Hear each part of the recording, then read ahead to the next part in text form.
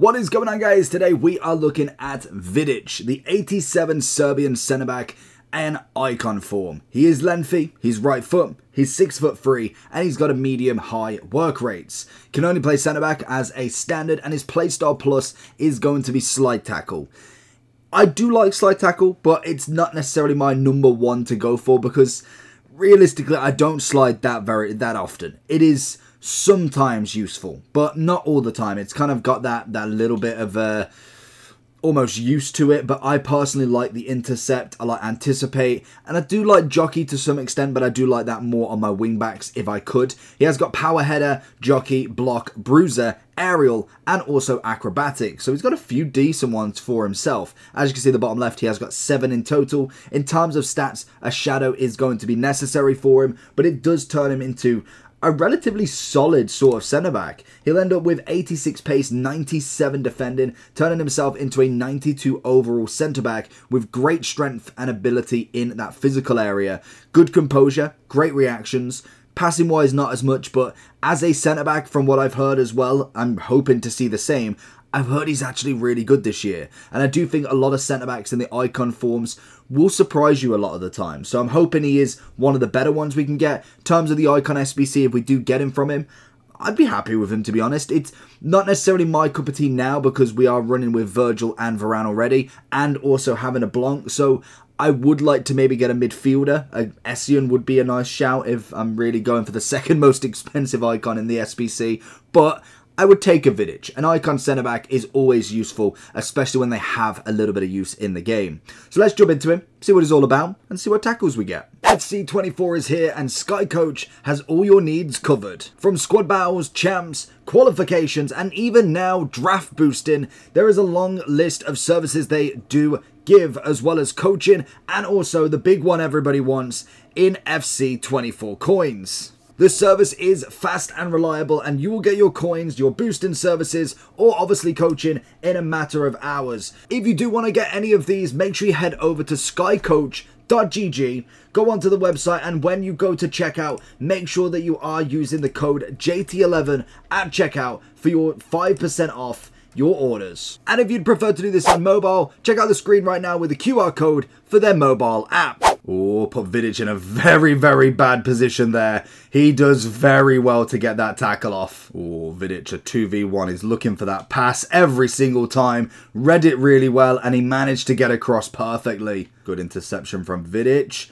Can we get anything off him? Not really. Get back into position, please. Vidic, anything? I feel like it was kind of one of them ones. He put enough behind him, but felt like he should have been able to get the ball a little bit better. This guy looks like he's trying something different in that corner, though. Vidic and Virgil working really, really well together there. Oh, Vidic has got to come across. I've absolutely stuffed it there.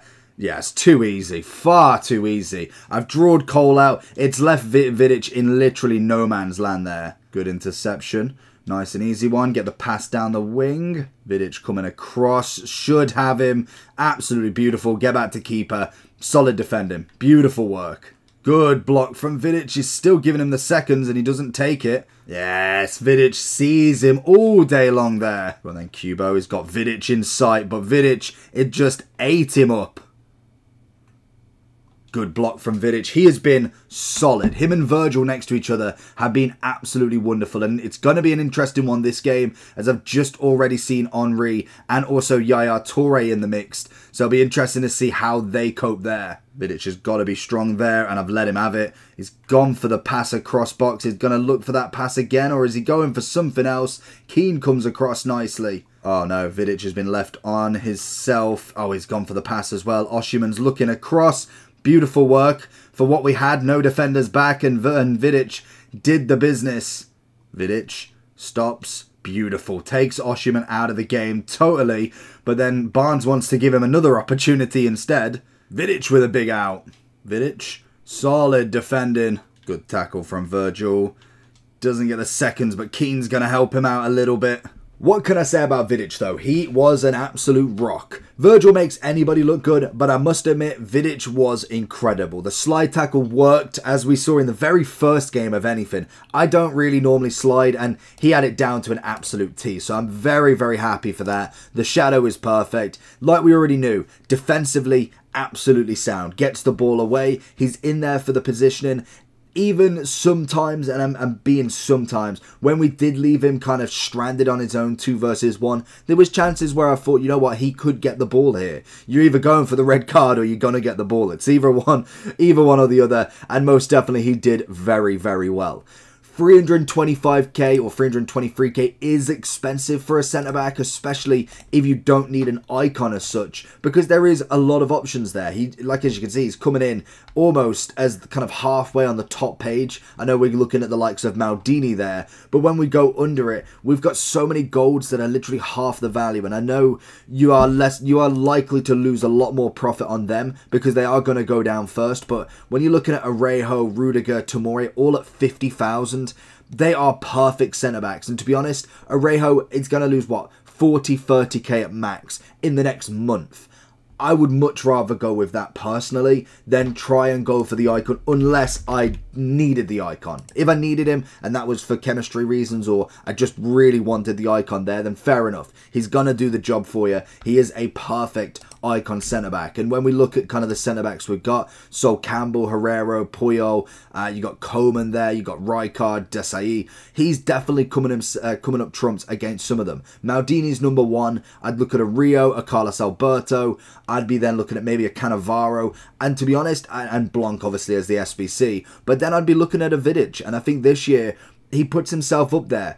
If we do get the team of the year again, I doubt we're going to get the same icons, but if we do get another paced Vidic one, that could be an incredible card. But I do think a 10 out of 10 centre-back did the job, has the tackling, has the physical, has the pace. He ticks every single box for me. 10 out of 10. Let me know down below if you did manage to get Vidic or want to try and get him. Make sure you like and subscribe on this. Check the video out on screen, and I'll catch you all for the next one. Take care. Peace.